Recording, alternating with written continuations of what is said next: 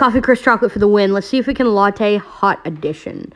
First, we got to pull our shot. I'm going to pull it right over half of the Coffee Crisp bar, so hopefully it soaks up a little bit more of that flavor. Now I'm going to chop up the other half into nice tiny little bits. All right, our shot is ready. Going to go ahead and pour that in my glass with the Coffee Crisp. Now I put in a few Coffee Crisp pieces in with the milk, so we got that all steamed up and foamed. Now time to try it. This was actually way more flavorful than the iced one, so I guess hot Coffee Crisp is the move.